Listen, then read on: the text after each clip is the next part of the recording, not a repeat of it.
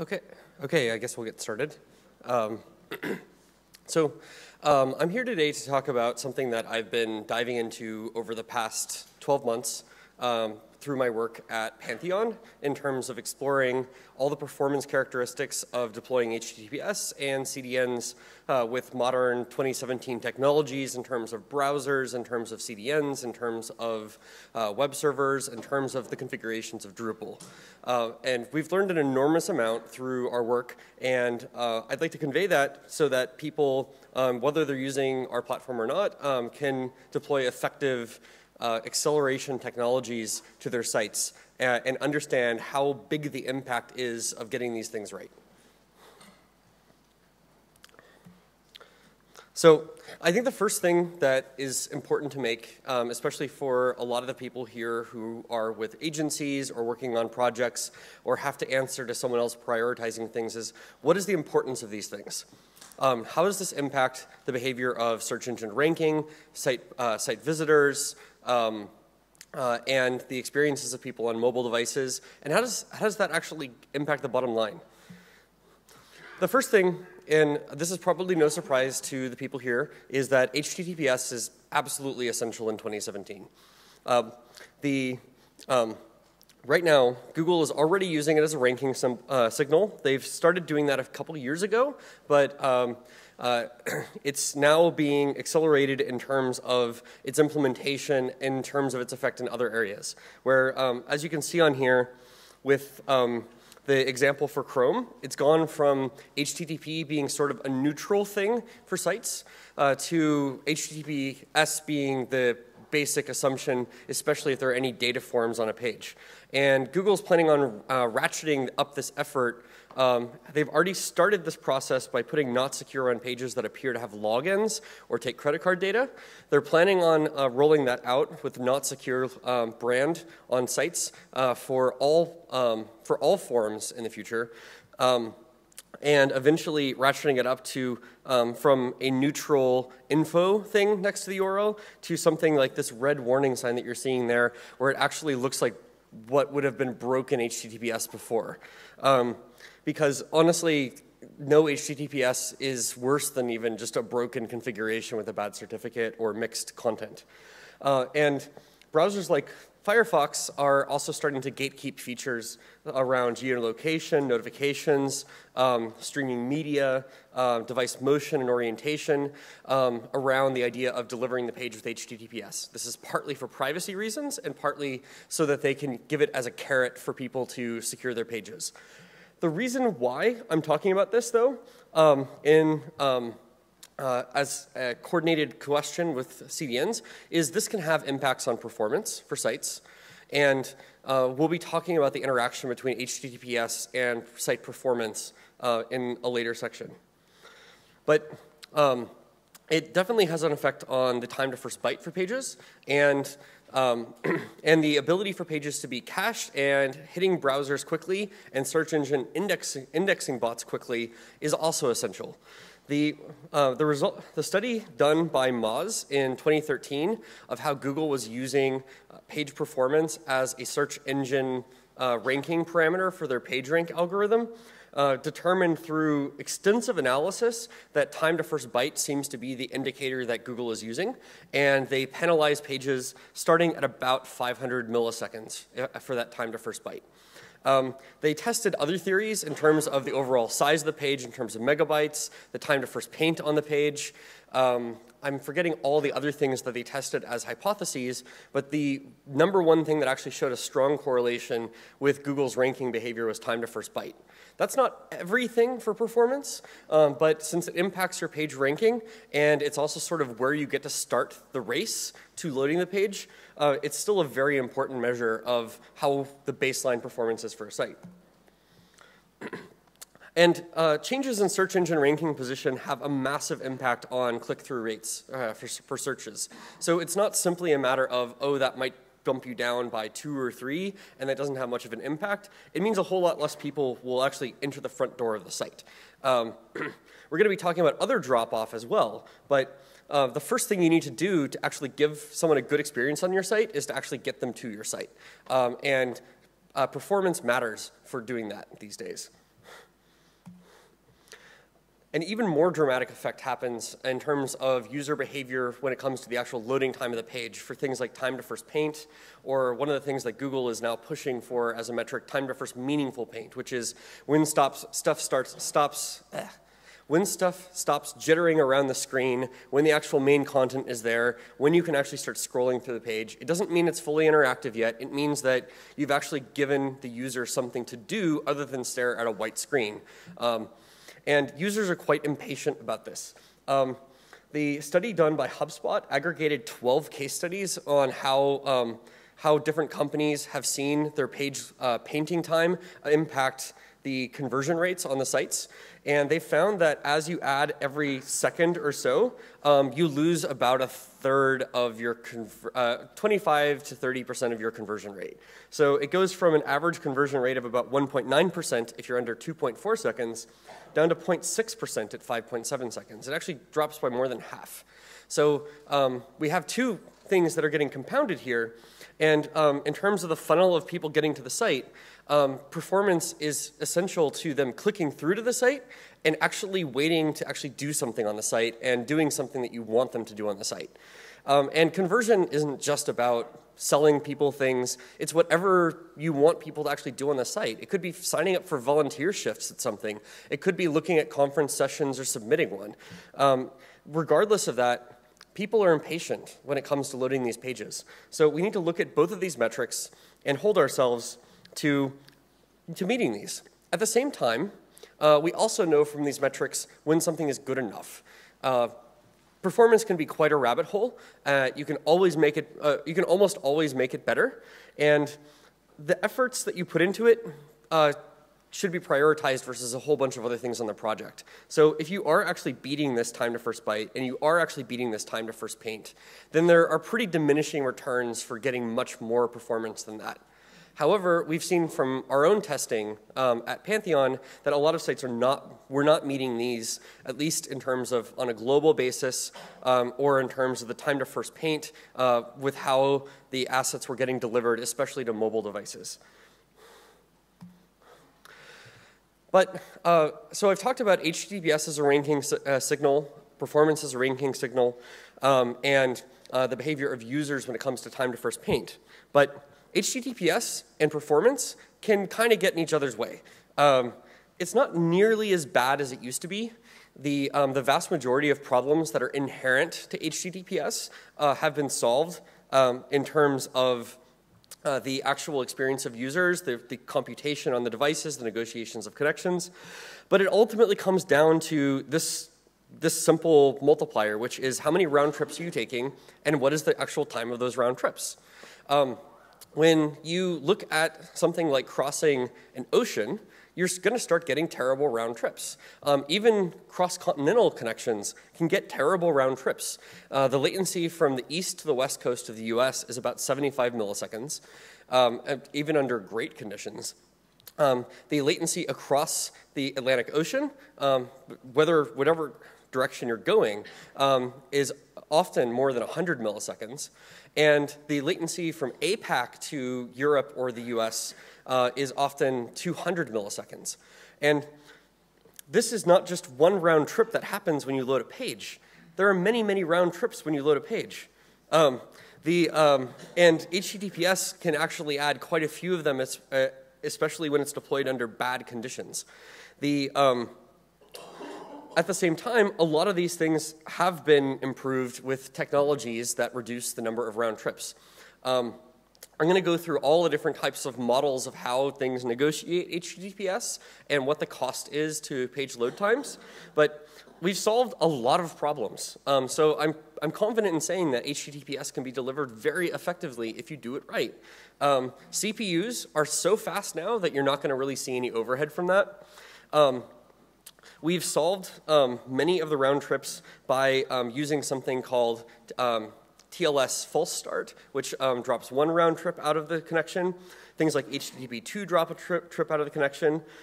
New technologies like Quick are coming down the line to drop more round trips. But fundamentally, you always have to have at least one round trip for negotiating your TLS for HTTPS. And actually, fundamentally, for loading a page, you're going to have at least 3 round trips until things like Quick are available as broad technologies, because you have to have TCP negotiation, or the establishment of that connection. You have to have the encryption established, and you have to make the actual web request over HTTP. But there's a pretty dramatic difference between a modern stack and an old stack. The old traditional way of doing this, with older versions of TLS, older browsers, older versions of HTTP, and TCP-based connections, resulted in approximately 8 round trips at a minimum in series for starting to really load a page. That's not counting anything of downloading the content of the page. That's not counting queuing behavior in the browser, where if it actually fills up these 6 connections and needs to add other things to download on the page, those will get queued up, and those requests will get sent after the ones that are the other ones are finished. So in reality, you're often going to be way worse than this in this old case. You're often going to be stacking probably 10 or 20 round trips.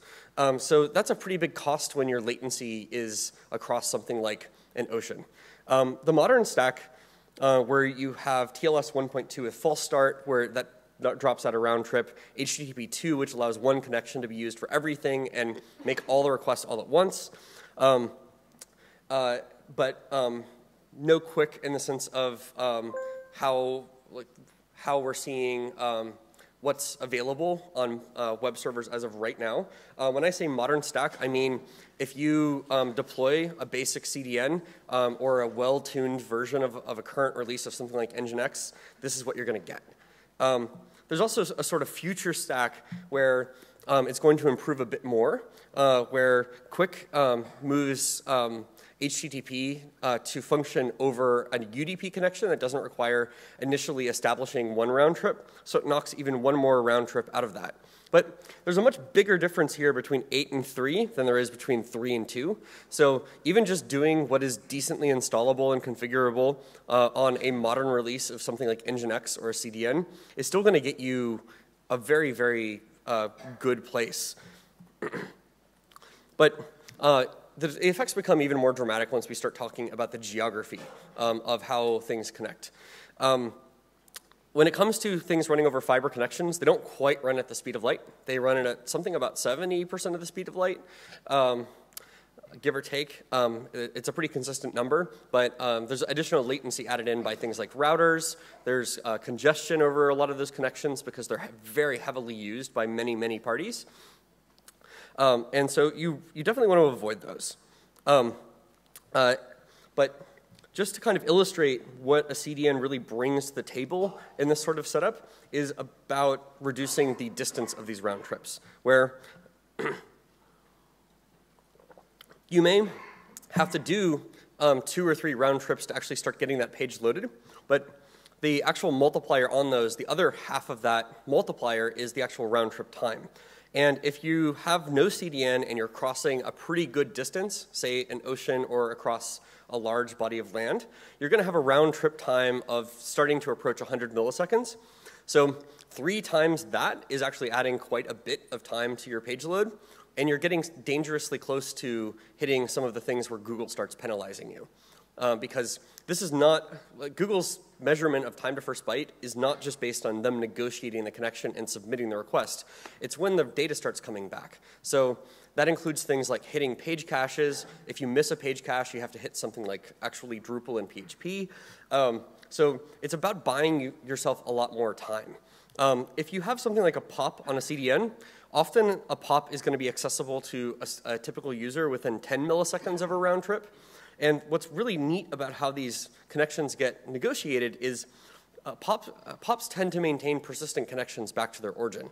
So they do not actually have to go through all of the round trip effort every time that they need to send something back to origin. So even when you're missing a cache, it still dramatically accelerates the page, because the end user device is doing all of these round trips to what is effectively a corner store.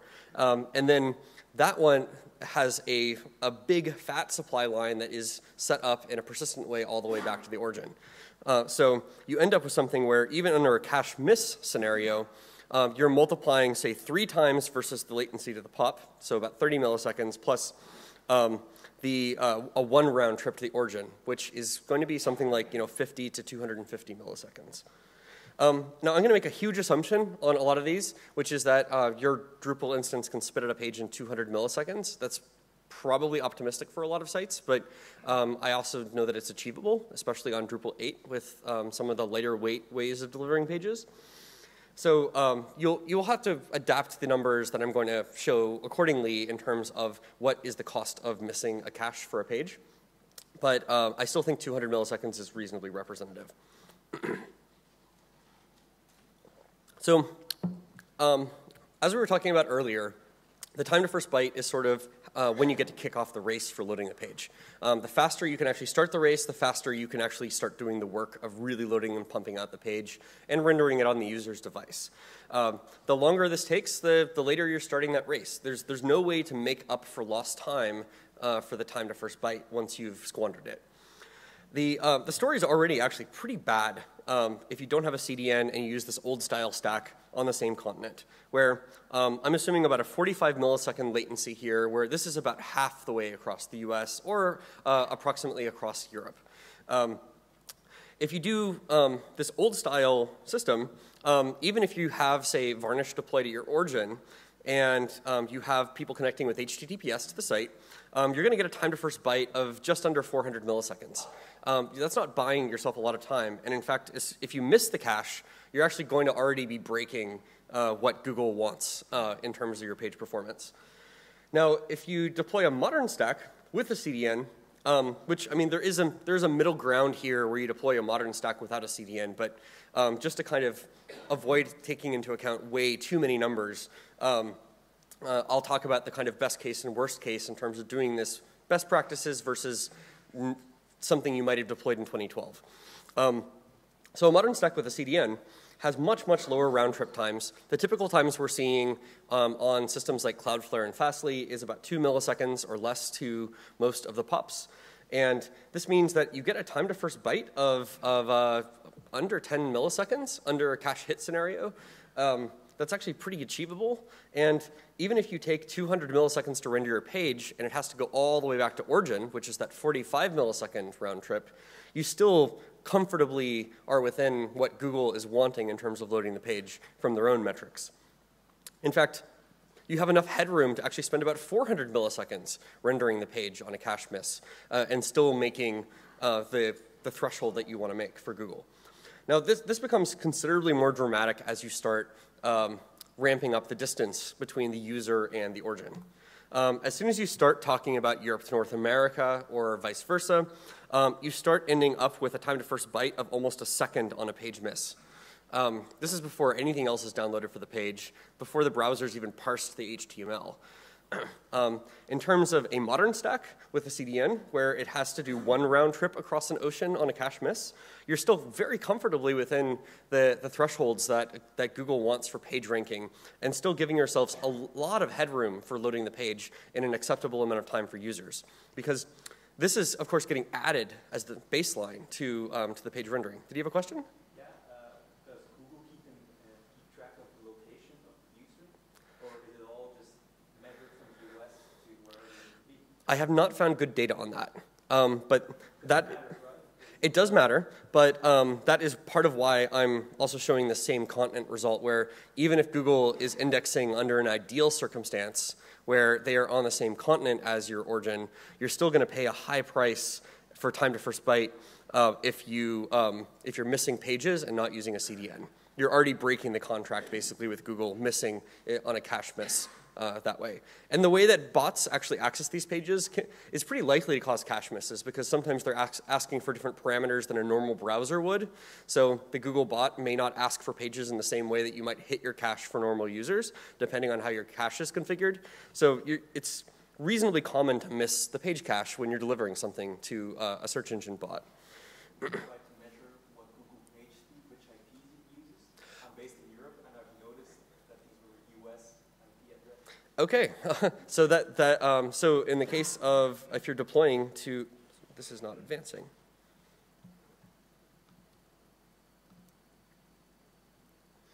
So in that case, you're looking at numbers closer to this, if Google's indexing it from the US and you're running your site in Europe. In fact, as you can see here, where even if you deploy Varnish near your origin servers, and you hit the cache every time the Google bot is indexing you, you're still breaking the contract already just by going across the ocean and having an old style stack when it comes to HTTP and TLS. And you're still comfortably beating it with a CDN. It gets yet more dramatic as soon as you start having this kind of 175 millisecond latency of crossing the Pacific. So this would be something like Australia to the US or Australia to Europe or South Korea to Europe. You name it, it's hard to get anything less than about 150 milliseconds from any of those locations to Europe or North America. In this case, you're badly busting what Google wants out of your time to first byte, and you're actually getting dangerously close to busting through the 2.4 second barrier for page load before you've even started really loading the page. The time, as you can see here, a cache hit in a CDN, the time to first byte is still pretty consistent, where most CDNs are going to be delivering that because they're just hitting the local pop, so the distance for cache hits doesn't really increase as the distance to the origin increases, but the cache miss time does. So you still have a little bit of headroom, actually, with a cache miss if you're, say, hosting a site in Australia and Google's indexing it from the US. You can actually then have up to about 300 milliseconds of a budget for Drupal to deliver a page on a cache miss, while still making that 500 millisecond barrier. So just to compare all of these numbers, I wanted to plot them out. You basically cannot see the new plus CDN page hit because it's so negligible. It's about 6 milliseconds across the board. But you can see how dramatically the actual rendering time increases for the lack of a CDN and an old style stack when it comes to things like TCP and HTTP 1.1. And you can actually see that really the only way to consistently hit the goal of under 500 milliseconds is by deploying a CDN in front of the site. But this isn't the end of the story for your users. There's a lot of performance still that impacts them from that time to first byte. Because that is just kicking off the race to actually download the content for the page, render it, and provide initially a paint of the page, and then eventually an interactive experience for users. This is where we're starting to try and look at hitting that 2.4 second goal. And the clock to 2.4 seconds begins when they start making the requests. So the time to first byte is already counting against us here. A lot of this comes down to size and bandwidth, CPU time. Google is starting to emphasize this extensively with their testing tools, which you can use either the kind of lightweight version of, I think, Test with Google, something like that. But the one that I tend to use, which has a much richer set of results, is webpagetest.org. And that runs on a simulated browser. And what it does is it actually will confine things like the bandwidth to be a simulated 3G connection because, oh, you can at least configure it to do that. Because according to Google's own statistics on user access over mobile devices, at least in Europe, about 70% of users accessing pages are going to be accessing it over 3G bandwidth connections until about 2020. And that's going to be kind of the tipping point for things for the 4G class connections to really start taking over. And when I say class connections, I mean even if the phone says LTE on the screen, there are all sorts of matters of congestion and interference and distance and congestion on networks that can affect the actual bandwidth that's available to the device. So what Google is saying here is that devices are effectively behaving as if they have 3G connections, even if they technically are connecting over a 4G protocol. This starts to really matter when you're delivering the setup of the CDN when it comes to the big question of are you using a CDN for the assets on pages or are you using a CDN for everything? This turns out to make a huge difference because the old style approach of deliver the actual web page from your origin server and then just put all of your assets on something like CloudFront and S3 doesn't actually buy you that much compared to doing the full measure.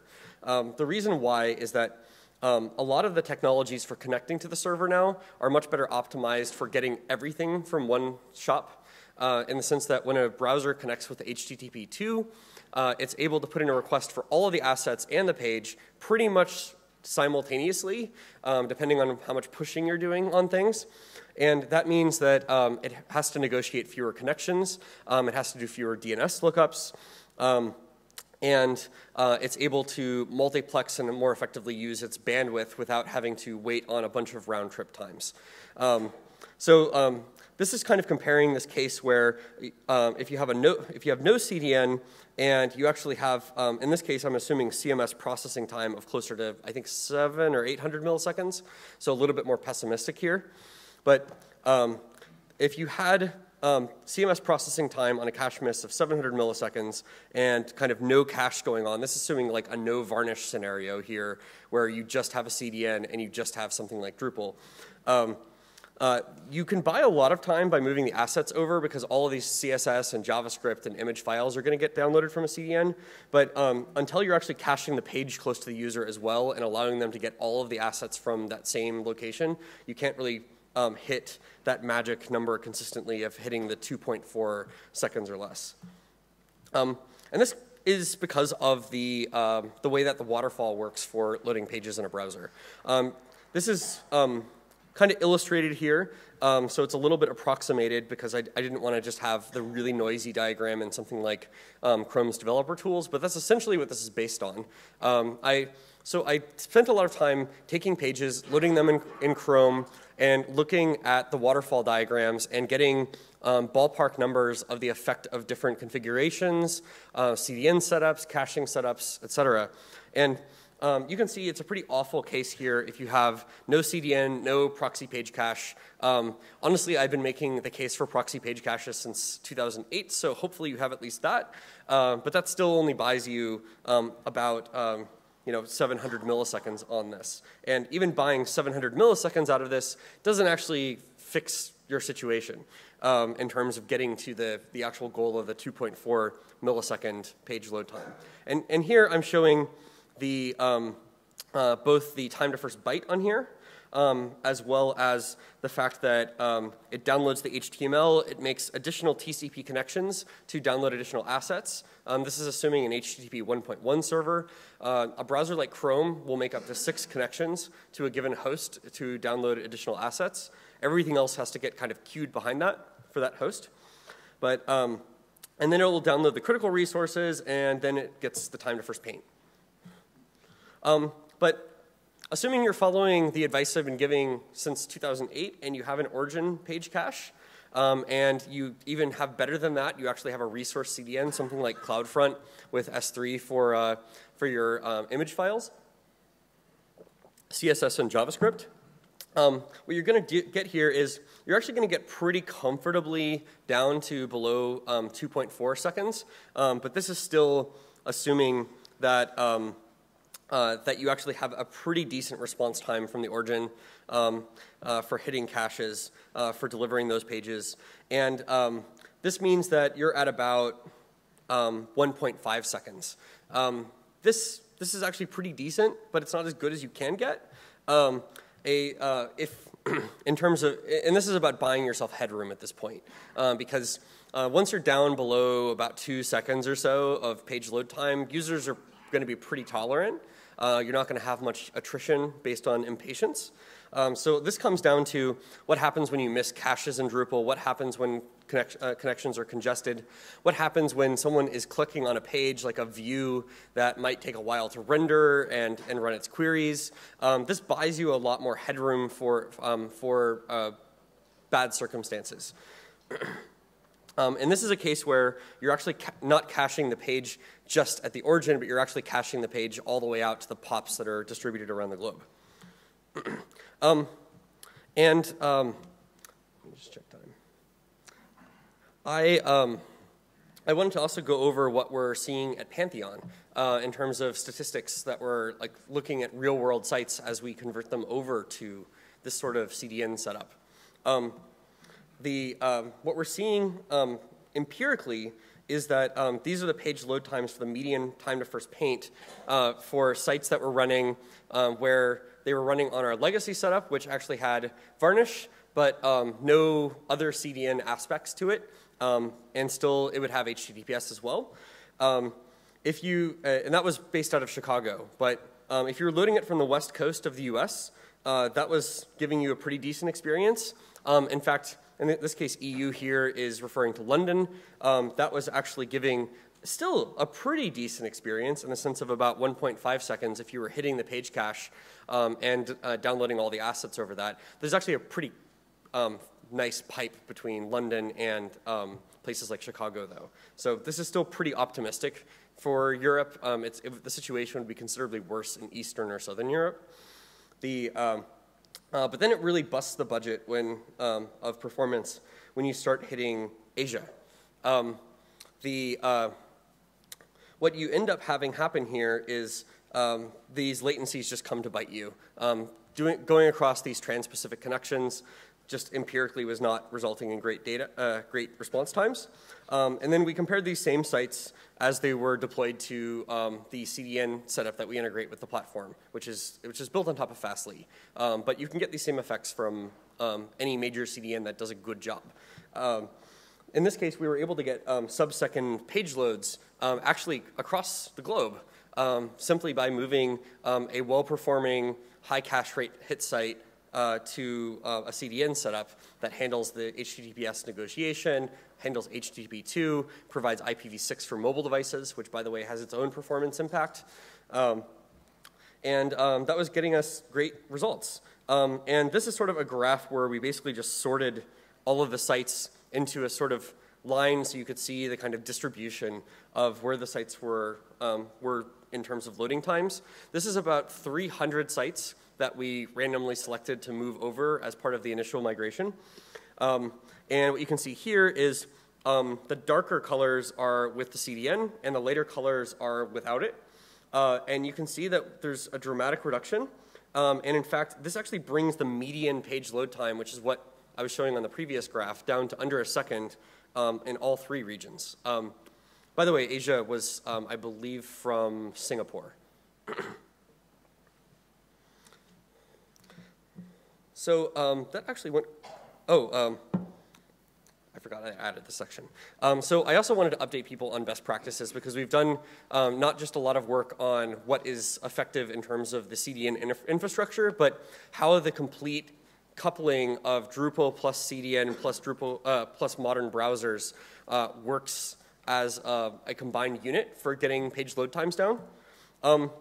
One thing that that is totally worth cutting out of your practices is just stop using separate CDN domains if you have HTTP2 on your stuff, because what's happening is you're actually just creating more work for the browser. It does allow it to parallelize the downloads more, but that's only worthwhile when you don't have HTTP2. So worldwide, about 86% of browsers support HTTP2 across all devices. At least in the US, the number is closer to like 95%. And it's pretty similar for Europe as well.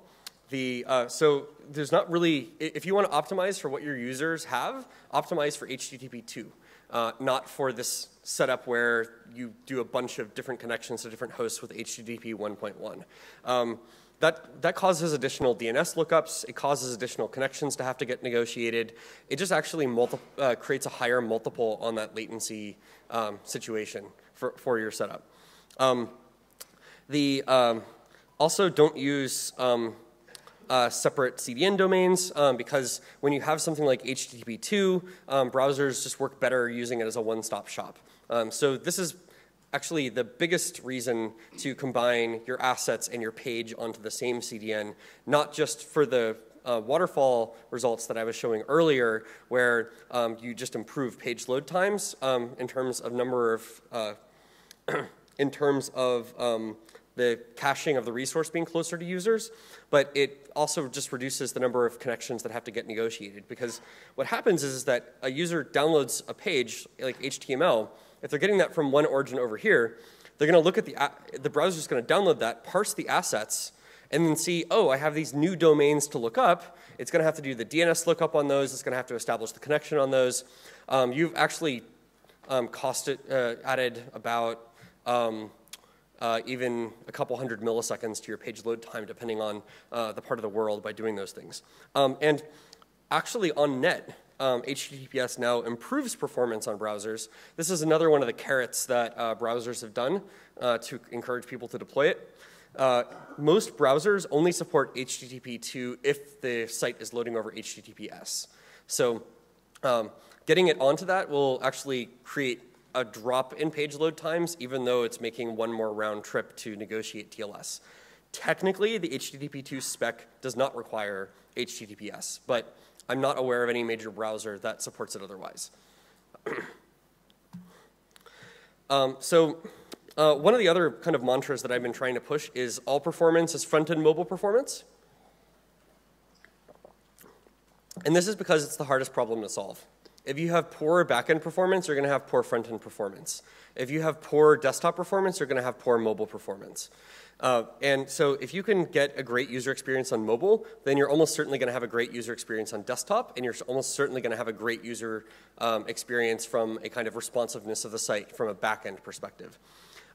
So I'm not saying that that front end encompasses all the things you need to care about, but it is a comprehensive measure of how well you're doing across the board. So this is why testing tools like Google's site test tool and the webpagetest.org, when you put it on the mobile connection, emphasize doing the mobile-oriented results for the site, because it's just kind of the hardest problem to solve, and if you solve it, you solve the other ones as a side effect. The biggest things that I'm also seeing in terms of configuring Drupal is compressing images effectively.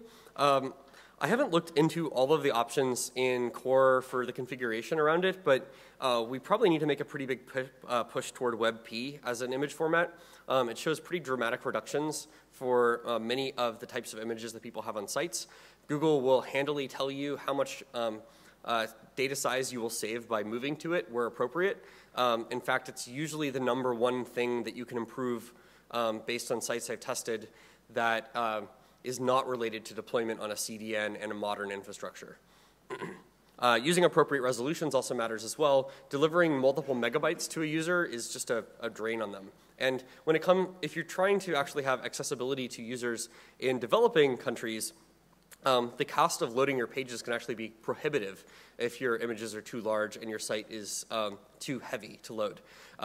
There's a neat thing on webpagetest.org. There's a little thing that you'll see just to the right of your results. It'll have $signs and a link, and it's just basically kind of $signs implemented almost like for a restaurant review listing for how much it costs.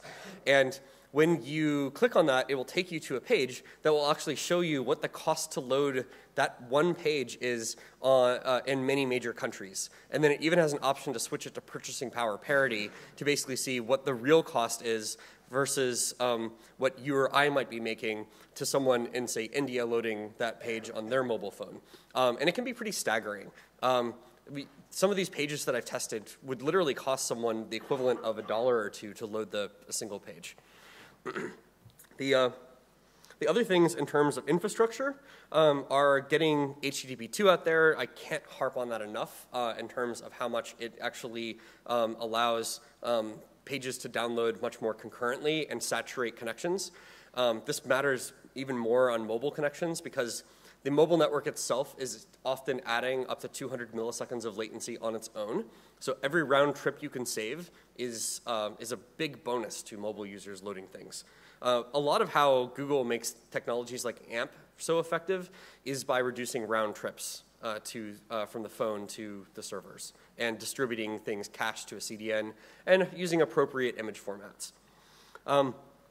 One thing that I haven't personally benchmarked but have seen really promising results from in other places is if you are deploying to a data center and, say, not using a CDN yourself, using good TCP congestion control seems to have a major impact on page loads.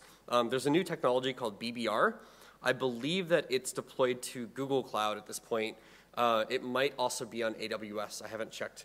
but it basically means that when it's pumping the data down from the server, the data center connection is almost certainly way better in terms of bandwidth than your user's connection. And as it's pumping down the data, it's usually going to run into congestion in the sense that data is going to get backed up and it's going to have to respond. And older protocols do have problems like excessively backing off, where they'll see congestion and then they'll just go, whoa, hold up, and they'll basically stop sending data for a little bit. And it just introduces additional latency to downloading it. And it causes the user's connection to not actually use its full bandwidth when you don't have good congestion control. A good CDN ought to be managing this problem for you if you deploy to one. There are a couple things that I'm disappointed I can't say are today, even though they're kind of on the horizon. One of the things I really wanted to say at this presentation was you could turn off aggregation for CSS and JavaScript because of how it downloads things in parallel. But it turns out this is not good enough yet. This actually adds a substantial amount of latency to page loads. On average, it seemed to be adding about 300 milliseconds when you had, say, a default Drupal install, which, by the way, has an excessive number of CSS files, like 100 if you don't aggregate it, versus when you turn aggregation on with a Drupal 8 basic install, and then you have about 3. This still makes a huge difference. Even with HTTP2 and all these other technologies that I'm saying are available today, because even though it can request all 100 files at once, they're compressed a lot less effectively. And this is because when it comes to file compression in these traditional methods like gzip, they will operate on a file-by-file basis. So the compression dictionary, which is sort of the index of things in the file that it's shortening and finds repeated, only exists on a file-by-file basis with things like gzip. And that means that when you splay your CSS across 100 files, that the compression dictionary has to be sent for each one, and they're each independently compressed, and you don't get to take advantage of the redundancies between the files, which are pretty massive. So you end up adding even a few hundred kilobytes to page loads of Drupal 8 just out of the box if you don't aggregate the CSS. That matters. And it seems like even though it's requesting all the files concurrently, things like some of the side effects of using TCP instead of UDP seem to still have an effect in terms of things like congestion control and head-of-line blocking, where like when it sends a byte of data, that byte of data has to reach the device before later bytes of data. There's a sequence to TCP, and anything that violates that basically causes it to have to rejigger things, resend things. It doesn't have a lot of ability to juggle all of those requests in terms of pushing them down effectively. At least that seems to manifest in the empirical results. So I'm hoping that with these last mile improvements I'm talking about here, that eventually I will be able to provide that advice.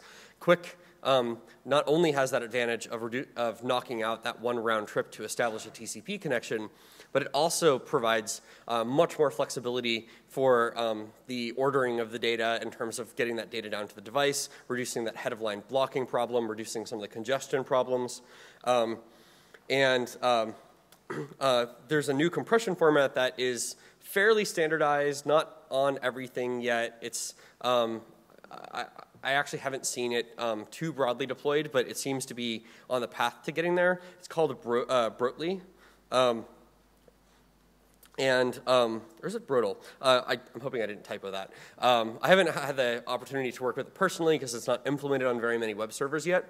But the biggest advantage of this is it actually has a shared dictionary for everything from that connection so that it can take advantage of the redundancies between all the CSS files, even though they're separate requests. And then I also did some experimentation with HTTP H2 push. There is a module to do that with Drupal. The way that the module is written right now, it sends a separate link header for push for everything. So if you turn off aggregation, it actually breaks a lot of caching and H2 servers because it sends a header for every single file, and that ends up with over 100 headers for no aggregation. But if you aggregate the data, it works fine. I also have a patch for it that actually fixes that issue for the other case. But it still was not fast enough for me to actually recommend not aggregating CSS and JavaScript. H2 push is a neat thing because it basically has the server say, I know that the client's going to need these things. I'm going to push them down even before they're requested. The client can then refuse things that it knows it already has cached. So it's not terrible if you send things that it already has, but I'm looking forward to implementations that involve things like cache manifests, where basically the browser can inform the server, here's what I have with the initial request, so that it only pushes things down that it needs. Because you could still end up sending users a lot of unnecessary data, especially mobile users, where it kind of matters from a cost perspective to those users if you just push things promiscuously down to the client that it probably already has. So I do think push will be pretty amazing once it has a bit of a better ability to negotiate it. There are some ways to put that in place manually with something like cookies, where basically you can do a thing where you send a cookie that you expect that it already has the file, and when it sends the HTTP request, you can actually read the cookie and see what you had sent it before and make some decisions about what to push. But there's no real automated way of doing this right now, and I'm not aware of any CDN that supports it out of the box. It's promising, but I think these things need a little bit more refinement before I would recommend using that for sites. I did not see a huge drop off in page load times from adding H2 push with the aggregation in place. It probably has a bigger effect on mobile users. So with that, I will open up the floor to questions. What's the impact of IPv6? So the question is, what is the impact of IPv6? The impact is mixed. It goes both directions, and here's why. So when you're delivering something over IPv6, most browsers use an algorithm called happy eyeballs to simultaneously try and pull the content using IPv4 and IPv6, and whatever wins in terms of connectivity is what they tend to use. The reason why this has rolled out to a lot of browsers is because there are a lot of poorly implemented IPv6 networks.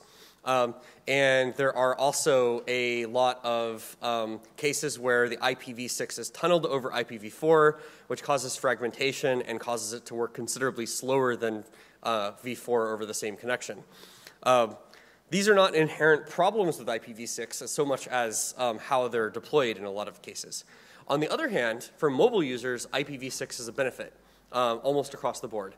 And the reason why is that a lot of carrier networks have long since run out of IPv4 space, and they run every v4 connection over carrier-grade NAT, even sometimes more than one layer. So they're having to send it through a lot more processing to convert it to their public address space, and that is a cost to the page load time. So in many cases on mobile networks, the performance of v6 exceeds v4, especially in developing countries like India, because they are the first places that have implemented carrier-grade NAT and are not handing out truly public v4 addresses to mobile phones.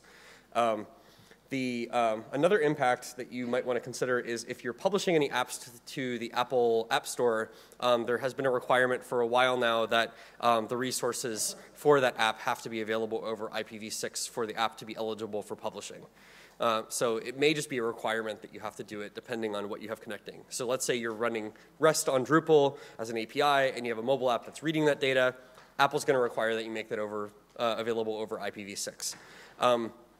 Most CDNs support IPv6 now, and it's your choice what records you want to put in place in terms of what you list for users. I mean, at Pantheon, we recommend all users add their IPv6 addresses to things because when it comes to a possible little downside on the desktop with a likely upside on mobile devices are already the more performance-constrained case and are rapidly gaining ground as the more common use case of people accessing a lot of things. So I tend to want to optimize for mobile, and I tend to want the internet to get better. So I encourage you to deploy IPv6, even though there are a couple caveats. Yes?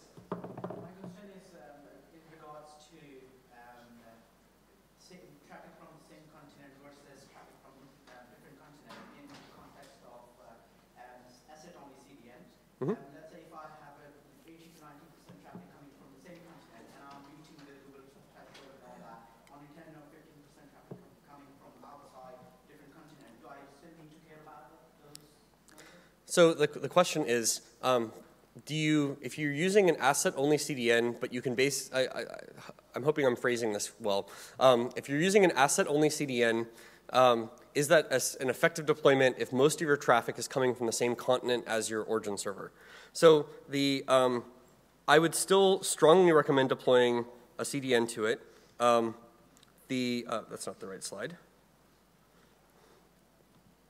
So this is exaggerating the difference a little bit in the sense of you could do the modern stack with no CDN, which would sort of help this out. But you actually add in, it actually also has slightly worse than this as well, because if you use an asset-only CDN, you're adding an additional DNS lookup for the asset-only CDN. You will never have the ability really to do HTTP2 push, because the web page that knows what assets are needed is disconnected from the thing that's delivering the assets. So you will not be able to enjoy those gains. I find that a lot of CDNs are just actually deployed at much better exchange points on the internet.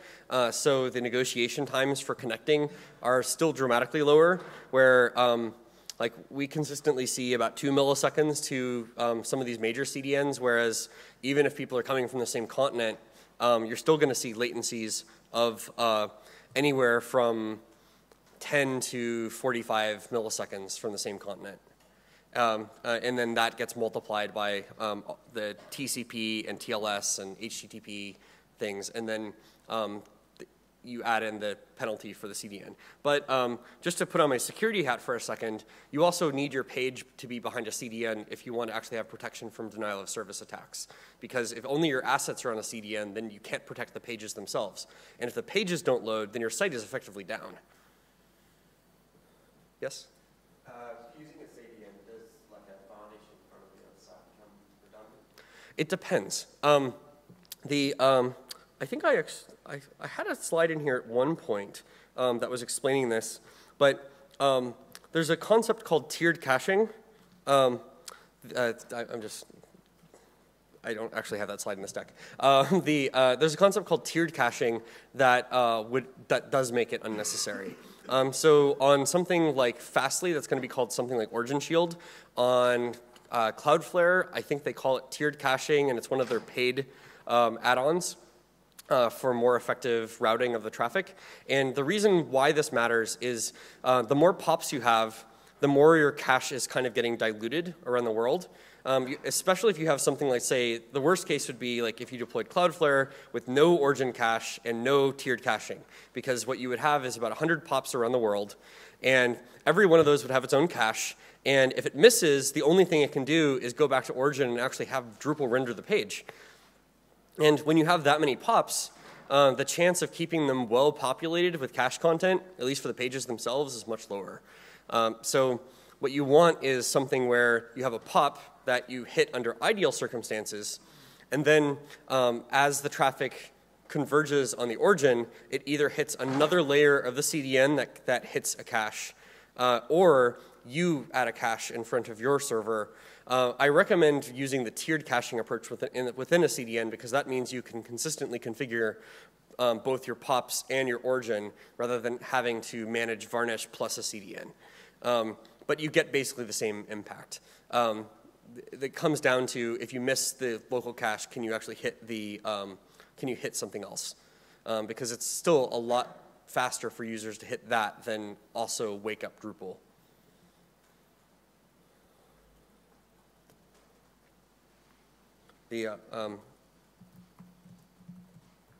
There's definitely a diagram on Fastly's site about this, though.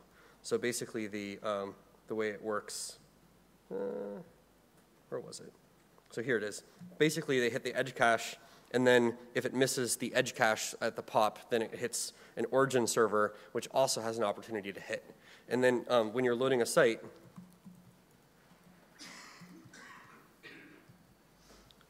you can actually see this in the results where, whoops. It's just I'm getting a 304, 1 second. So you can actually see this in the results of these caches. It's probably hard to see, but it basically just says X cache hit, comma, hit. That means that it populated the cache here from the origin cache that also hit when this local cache missed. So it means that, and it actually shows the route that it took here, that it went through HHN, which I don't think that's Frankfurt. I'd have to look it up. I thought that Frankfurt was the closest to here, but it basically has Chicago as the origin cache, and then this is the local one that it's hitting the second thing on here. And this is something that you can get from plenty of CDNs. This is not a specific thing to Pantheon or Fastly. And I assume validation. Correct. That partly makes it much easier to handle things like revalidation and the aging of the content and the rules around the caching of the content, because you get consistent rules deployed to both the origin cache and the POPs that are around the world. And that makes it easier to change your cache rules to, say, do something different for particular pages. When we actually deployed the CDN for Pantheon, I just realized that people were looking at my speaker notes. I was wondering why people were chuckling. That's from an earlier presentation.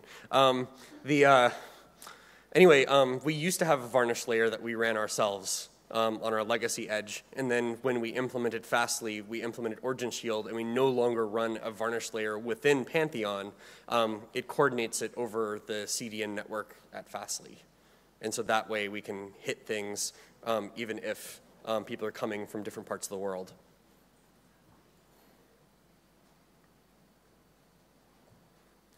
Any further questions? Yes? Sorry. Does Pantheon use like location tags for AAA? Yes. I can show that off. It's actually pretty neat the way that it works. And this is not like a Pantheon specific thing necessarily, although we have it deeply integrated into the platform. I don't want to get too like salesy, but so we're calling it granular caching, and we've made a module available that could probably be easily adapted to working with just Fastly directly or other things that support this. I'm aware of Cloudflare, KeyCDN, and Akamai supporting this sort of cache tagging, although Cloudflare only supports it at the enterprise level.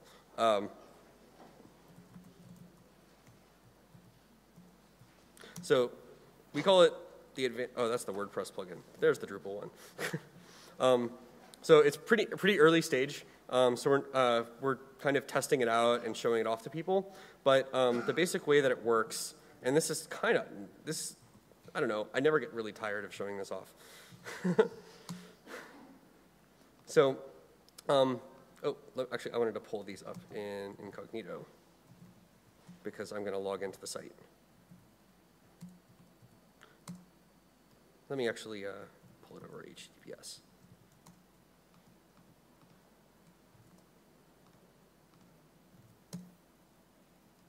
And if I go in here,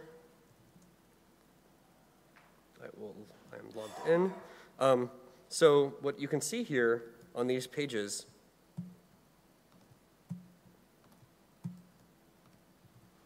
whoops. Why am I not actually getting the listing here? Oh, that would do it.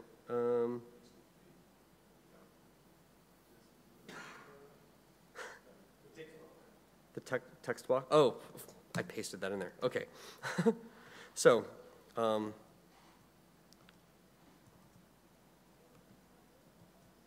so let's load these. You will see that they're hitting caches. So what you can see here is this thing surrogate key raw. The reason why we output it as surrogate key raw rather than surrogate key is because it's already getting consumed in the Fastly layer. And we just provide this for debugging, and we don't want a case where someone stacks Fastly in front of Fastly and starts indexing their stuff by keys that they're never going to use in that layer. So this is just for kind of insight. This is all based on harvesting the caching data out of Drupal because it has quite a rich cache key system. So it sets all these keys. Here we have the front page of the site. You'll notice that it's actually annotated that it has content from node 1, node 2, and node 3, as well as a whole bunch of other things related to the configuration of the site, and the fact that I'm an author on these pages. Like, that's why user 1 is on here. So if I changed my username, it would know that this page gets affected. Essentially, this tracks the ingredients going into the page. Same thing is true on these other ones, although this one you will see only node 1, and this one you will see only node 2. Those are hidden caches, as we can see by the fact that the age on each of these is considerably longer than 0. But if I go in here, I'm on node 1, I can edit this content, oops, save it, and what this actually does is it puts in a request on the back end through the container system on the platform to invalidate anything related to node 1 on the site. So basically anything that has content from node 1 touching it, doesn't matter whether it's in a view, on a category listing, in search results, in a block, on the view page, on the front page of the site. If it has ingredients from node 1, it knows that it needs to change. So if I go over here, of course the node 1 page here is going to be invalidated, so we now have an age of 0, we've missed the cache. The node 2 page, though, has actually not been touched because it doesn't actually have anything using node 1. The front page of the site, likewise, versus the node 1 thing, also gets flushed because it has content from node 1. Now, if node 1 falls off the front page of the site, then it will no longer have that tag and it will no longer get cleared if I edit node 1.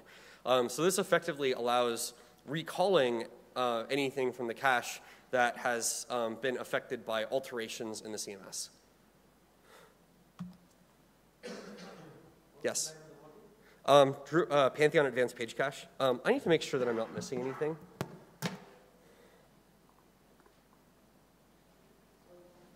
I'm okay.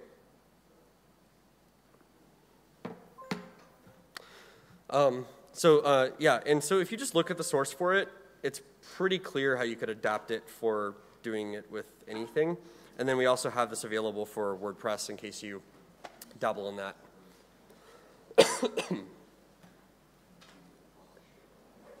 Yes? Do these CDNs and the performance that you were showing? Do which one? Do the performance that you were showing for improvements in time to first byte, does that apply to authenticated traffic as well, or is it just really for anonymous traffic? It's a mixed answer. So for assets for the page, if the CDN is configured properly, like, I mean, the way that we configure our stuff, and you can configure yours if you watch the rule set, you should be able to hit the CDN for all these assets, even for authenticated traffic.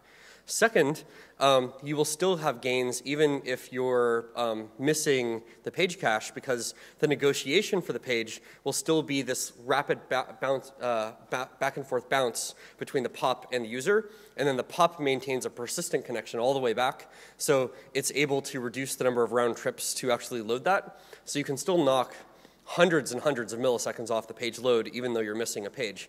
And then the final advantage is, as things like the Brotli and compression start getting rolled out, and more things like H2 push with things like cache manifests get developed, the authenticated page will still be able to use the CDN to hint what stuff to push to the client aggressively, so that as soon as it starts getting the HTML, it's able to render the page really quickly.